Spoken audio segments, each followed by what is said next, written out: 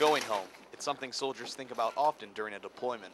The road back is often a lengthy process with lots of duffel bag drags thrown in. Liaison officers work at Baghdad International Airport to make the journey home as easy as possible. It helps the time between unit to United States at the shortest.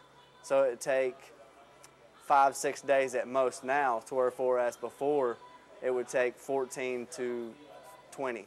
Liaison officers manage transient soldiers while they travel from their unit downrange to the United States. LNOs get soldiers flights out of the country and keep them updated on their travel status. We help expedite the process by keeping accountability of the soldiers after they leave the unit and keep it accountability of the soldiers until they manifest to go to Kuwait or to the next fob.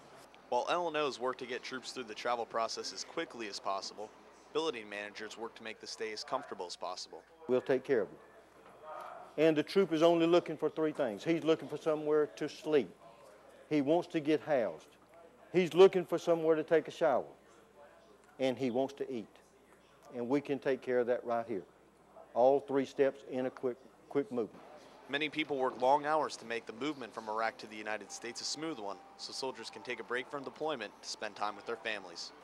The most precious part of our opportunity job is of the fine company that we work for.